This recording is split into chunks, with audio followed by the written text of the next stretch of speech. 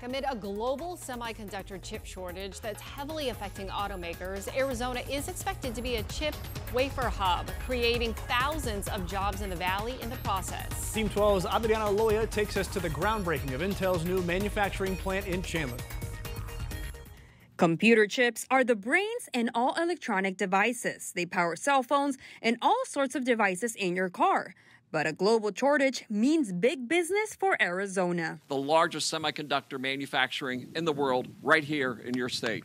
Intel breaking ground in Chandler Friday. 2 new semiconductor manufacturing plants going up at their Rocotillo campus, making it their largest in the world. We want to have Arizona and Intel be the unquestioned leaders for the world's supply of leading-edge semiconductors. The company's CEO, Pat Gelsinger, telling Reuters the plant would produce thousands of wafers a week.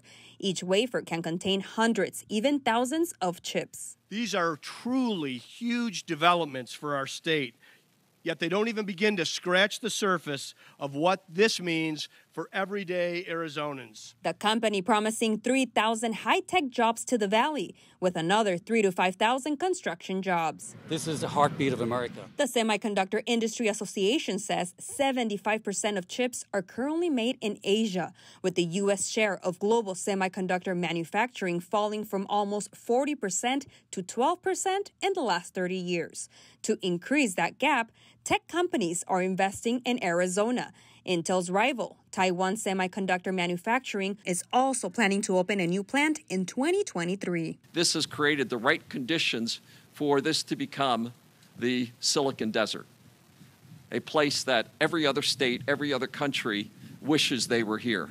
And this is yours. The facility is expected to be fully operational until 2024. Adriana Loya, 12 News. Very exciting. Adriana, thank you so much.